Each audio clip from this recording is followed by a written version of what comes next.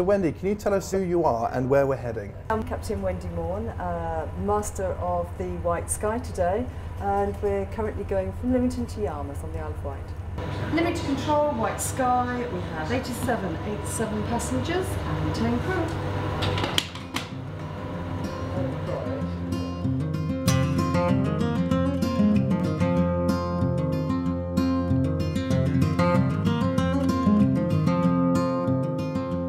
Captain, what sort of weather have we got today? Conditions are relatively windy. It's about a southwesterly force 5 at the moment.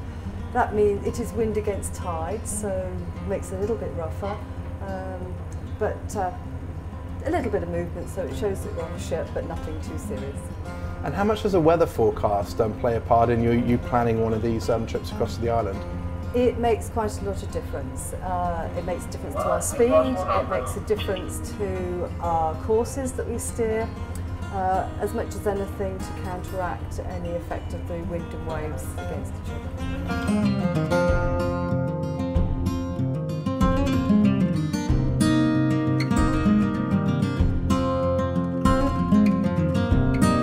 What sort of weather would cause you a real headache on making one of these trips?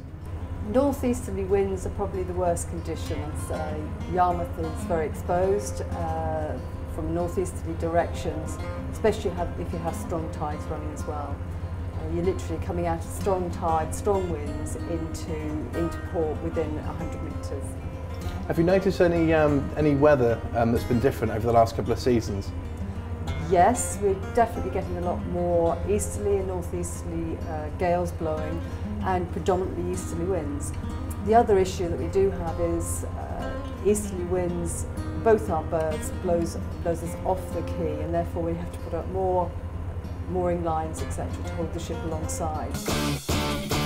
Have you got a question for our climate scientists back at the Met Office? Yes, I do. There's one question. We've noticed that there's a change of weather when there's a change of tide. I'm wondering whether or not that's something unusual in this area, or whether it's something that's more common around the world.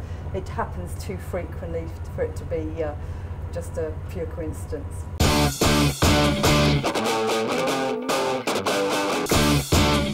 So Charlie, here we are out on the open water yet again, and we're here to answer Captain Wendy's question, which is, she says, apparently there might be a coincidence here, but a change of weather with a change of tide. Now, is there anything in that, Charlie? There might be. It's the first time I've ever been asked that kind of question to get the link between the weather and the tide. So I asked a couple of scientists to see what their thoughts were.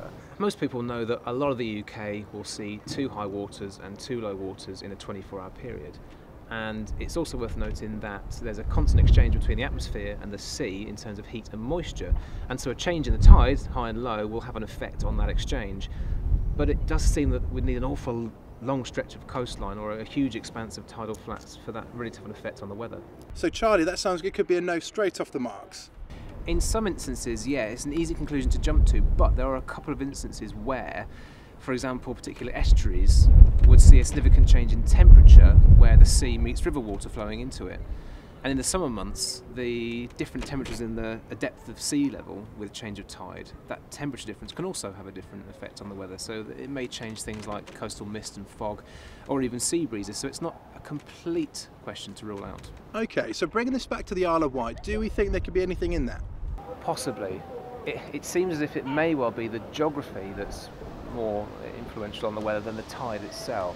Now by that I mean the Isle of Wight obviously has the Sol and the Channel separating itself between the mainland, and it may be more of a fact that that position, that unique stretch of coastline, has an effect on things like wind in a particular direction, or indeed if there's really slack winds and they could harbour areas of sea, fog and mist. So that may be more of a factor. However, it's not saying that that part of the coastline isn't particularly vulnerable to changing the tide as well. So I think the most likely answer is something more on the lines of it's a combination of all of these different things having an effect on the weather rather than just the tides.